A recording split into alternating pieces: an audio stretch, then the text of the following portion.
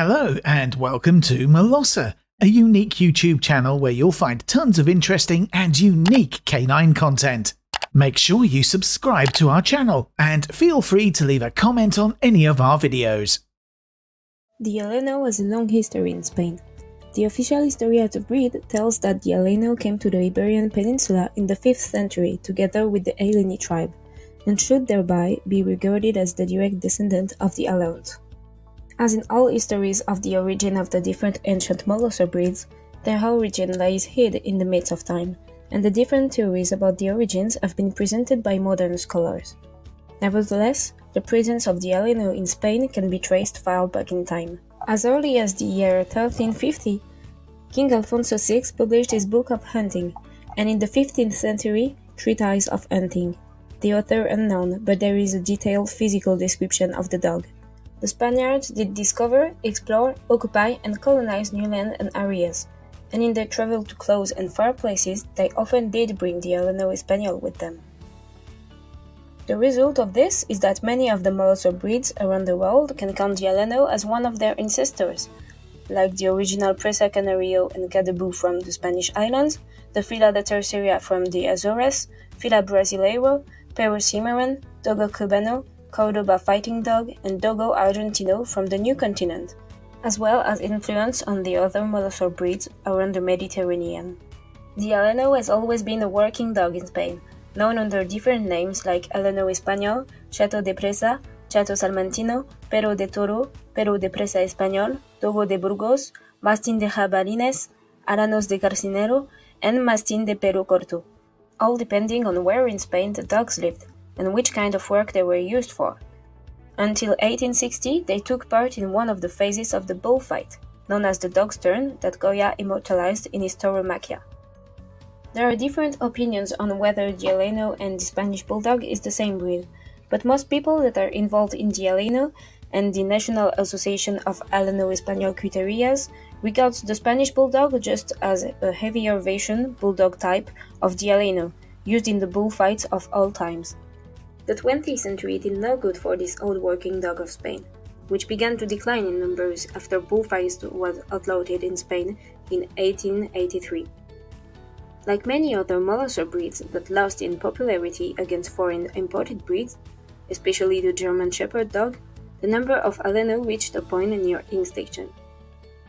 The last pair of Alano Espanol were exhibited in 1963 in the Retiro Park in Madrid, and soon after the breed was considered to be completely extinct.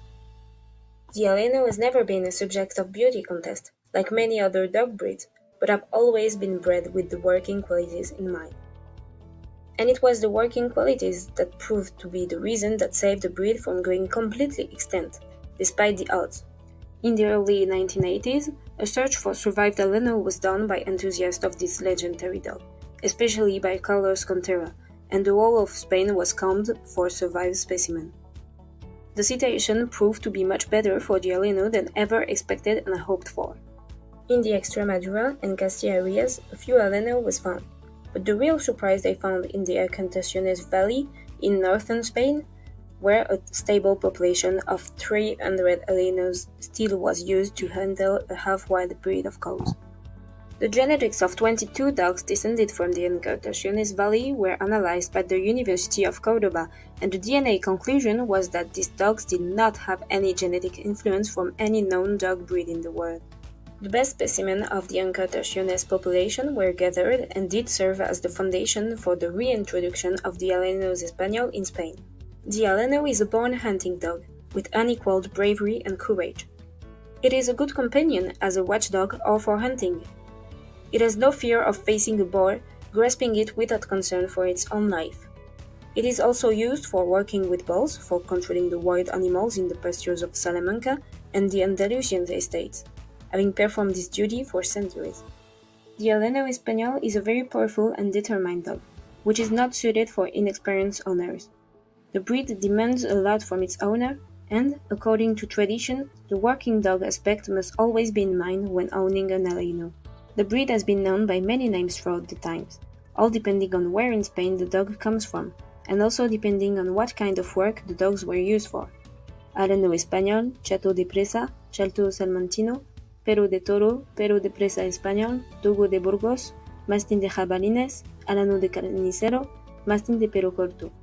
The Alano is an active and agile breed. As mentioned earlier, the Alano Espanol and Spanish Bulldog is regarded as the same breed by almost all persons involved in the Alano Espanol. But there are breeders in Spain, and now also in other countries, that breeds dog that they claim is Spanish Bulldogs, and they do not regard the two breeds. Alano Espanol, Spanish Bulldog, as the same breed.